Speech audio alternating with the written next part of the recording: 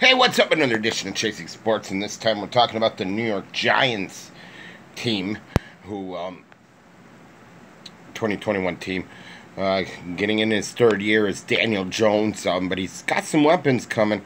I mean, especially Saquon Barkley coming back from injury, Kenny Golladay that they signed from the Lions, and he's got Ingram as their tight end, who's a very good tight end too. So really, it's going to be wait and see what happens with the Giants. They always have a good defense. We'll see if it continues. I think they do have a chance at giving a run for their second place, run for their money. The second place team. I don't know who's going to win.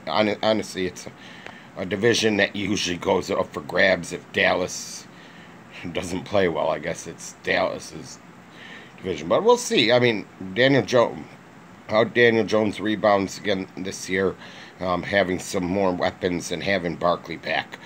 So that is a look at the 2021 New York Giants.